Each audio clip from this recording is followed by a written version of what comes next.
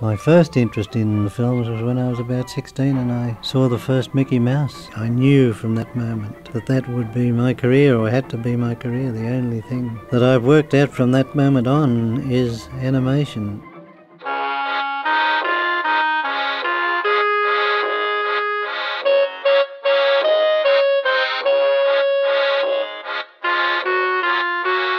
Disney's techniques were so far advanced and I was only learning by watching the films.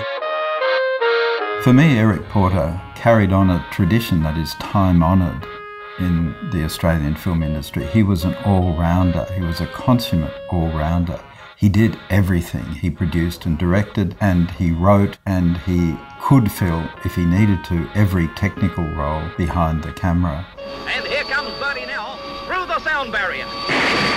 Very rarely that I ever got an opportunity to create my own stories for a commercial. The only time I ever did this was a film I made called Bertie the Jet, and they're still running it on television today. Bertie the Aeroplane is a beautiful piece of work, and it is rare to take a radio commercial with a little girl singing it and put it in the mouth of an aeroplane, and it works. Because the song is perfectly tuned to Bertie as a character. I like aeroplane jelly for me. We always need Eric Porters. We always need entrepreneurial people who will operate in a difficult environment. That's how we have a film industry.